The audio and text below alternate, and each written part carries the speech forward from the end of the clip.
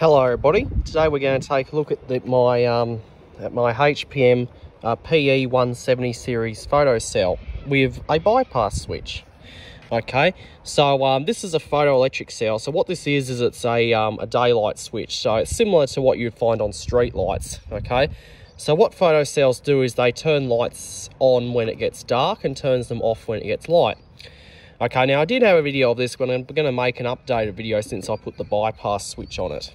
Okay, so this is the bypass switch here. This is a 2WS170. Okay, now as you can see, this is the exact same shape as this. Okay, the difference is just the part on the front here.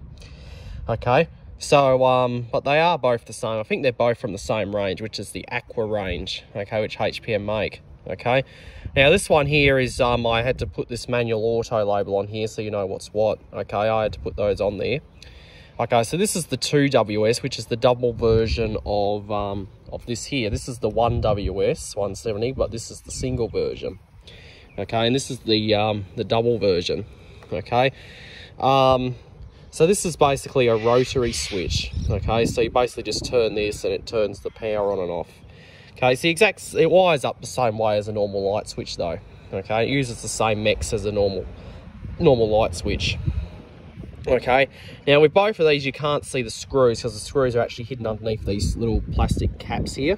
Those caps hide the screws and they also prevent people from unscrewing it, so it helps makes it more vandal resistant.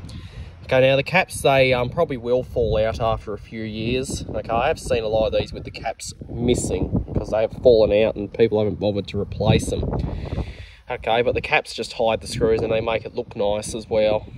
Okay, so the part number for this one is just PE170, which is the part number for that, and the part number for this is 2WS170. Okay, and they're both made by HPM. They are both IP56 rated, so they're both suitable for outdoors. Okay, and they're both watertight. Okay, and I also did make a little bit of improvement by putting some seal around the sides here as well. Now, both of these you can run with conduits because that's what all these little plugs here are for. So you can run conduits and stuff through, just like this one here. Okay. So what with this switch here, the bottom switch is the power. So this is on off. So this turns the power on and off to this, and this is the bypass switch. So this bypasses this. Okay, so when it's set on auto, it runs on the photocell. When it's set to manual, it's just the lights will stay on all the time unless I switch it off from here or set it back to auto. Okay, the lights that this is operating is these lights here. It's operating this Ferguson Zodiac and of course these two Philips Vander lights here. All right, so that's what it's operating. This is 10 amp, of course. Now, both of them are 10 amp. Okay, they're both 240 volt AC. Okay, which is our standard power supply in Australia. Okay, I'll just give you a quick look at them from the side here, if you can see right there. This Aqua switch here is also padlockable, so you can put padlocks on here to prevent people from tampering with it. Okay, so that's probably what most people do if they put a bypass switch like this on this. They probably put 2 padlocks on here to stop people tampering with it. Okay, so right now it's set to auto and the lights are actually on, but the photocells turn them off because it's daytime. But if I set it to manual, you see they come on. Okay, so right now they're set to manual, so the lights are going to stay on. Okay, so they'll stay on until I actually switch that back to auto. All right, now this here is operating as well, but if I turn this off, it cuts the power. So right now the power is off. If I flick this to manual, nothing's going to happen because the power is off. Okay, because I've turned the power off. Okay, now I'll turn this back on. Okay, and when I do, it's going to turn on. Okay, now the photocell will turn on for about 30 seconds because it needs to warm up. Okay, and after that 30 seconds is up, it will turn off. Okay, so we'll just let that do so. So the lights are on, so after 30 seconds they should turn off.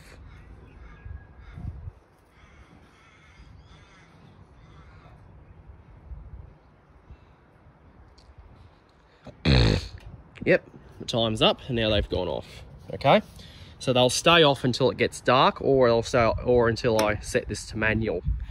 Okay, if I leave that on manual, I've actually got to turn the lights off, but I've got to turn them off manually. Okay, so I just keep it set to auto. Okay, Now this photocell here does make a clicking sound. Okay, now you listen to it. I'll hold you up close and I'll turn the power off. Okay, it just made it click.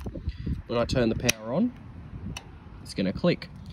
Okay, now we'll wait another 30 seconds and it should make another click sound. Okay, that's basically it switching on and off when it clicks. Okay, so it's almost like similar to this when you hear that clicking sound.